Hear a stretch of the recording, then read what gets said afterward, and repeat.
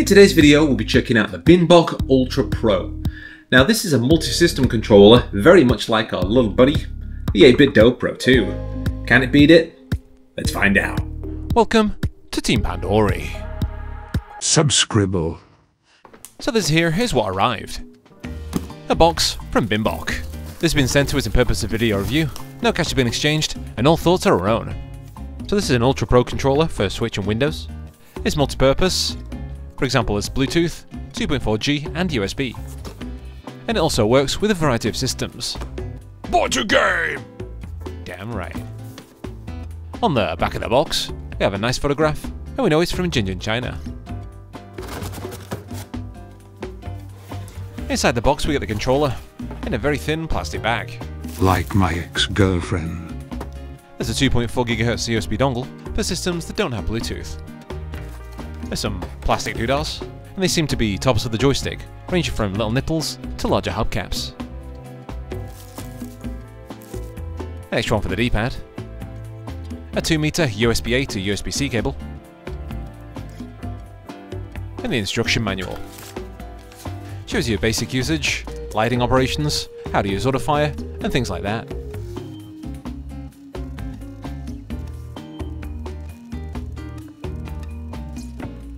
All of the features are displayed on the Amazon site, and it even supports the new Android operating system.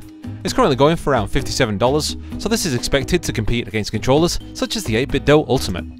Key features such as the Hall effect sticks and triggers are present, as well as a few extras, such as RGB lighting, and these things. If you're not a fan of the Amazon rainforest, you can also purchase it directly from their website. We've put links down below, and a coupon code if they sent us one. On first impressions, this controller is quite nice. The textured hand grips feel almost like rubber, and the white plastic reminds me of Treebo soft mints. Yum yum. Ah. So in the center we've got a switch-like minus and plus button, and underneath, screenshot and light setting. In total we have 7 colors to choose from, and each of them are pleasing to the eye. And there's also 3 modes for this. 1 color, single color gradient, and 2 color gradients. And if you're someone that doesn't like colours, you can always turn it off. The stick feels quite nice, smooth around the edges, but at the same time allowing us to perform precise movements. And they also click in for an extra input. The D-pad feels pretty good, albeit a bit clicky. And the face buttons use a special kind of mechanical switch. On the top we got 3 sets of shoulder buttons, L and R1 are digital, and they're easy to push from most angles. The triggers feel good, but in order to access every shoulder button comfortably, we found that it's designed to be held in an odd way, making it kind of a one-trick pony rather than a controller for all. On the bottom we've got a system selector, allowing us to choose from Switch, Windows and SteamDeck, iOS, and D-input for the USB dongle. And having this allows us to seamlessly play games without needing to pair our controller up per system. There are more switches on the back for 6-axis, no dead zone, high sensitive trigger, vibrator, macros, autofire, and popcorn machine. And there's a battery that is extremely difficult to remove. Come on. So let's try playing a game with it. Here's the Ultra Pro with the Nintendo Switch, we can easily pair it up. As I don't really know much about this console, I checked the most downloaded games list. And Suika game hit number 1.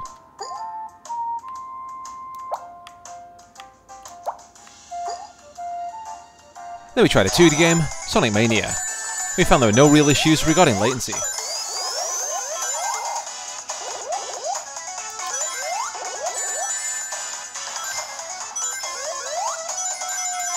And as this controller has the gyro feature, we tried Splatoon 3. Honestly, I don't know what I'm doing as I don't use this function, but at the back of the controller, we have another switch for the gyro. And what this does is bind the gyro in the controller to the right thumbstick, allowing us to use gyro in games that don't even support it. This might help people who can't use the right stick, or if you have arthritis, and to me, it feels like I have more control over the inbuilt gyro function of the game. For example, let's focus on this red sign. And now back to the normal gyro. As you can see, much more clunky. The function of the high sensitive trigger doesn't really do much on the Switch, as it basically changes the function of the triggers from analog to digital. So let's get rid of this and switch it for something chunky. According to the manual, for the Steam Deck we need this in W or D mode. D mode needs the dongle, so we're going to switch it to W for Bluetooth. It gets detected as an Xbox wireless controller, and out the box, it works pretty well.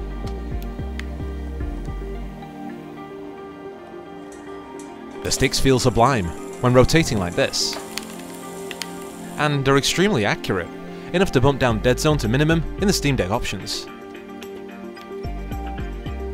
Even when switching over to no dead zone on the back of the controller.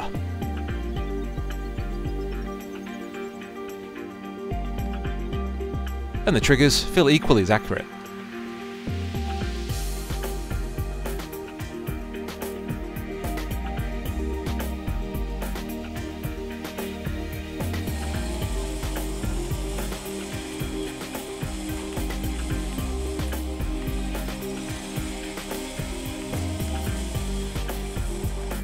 The USB dongle is pretty self-explanatory.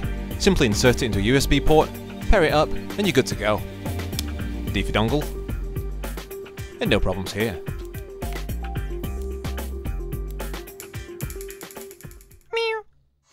Regarding latency, we notice no real difference in game to that of the 8BitDo Pro2, either while connecting to the Switch and to the Steam Deck via Bluetooth.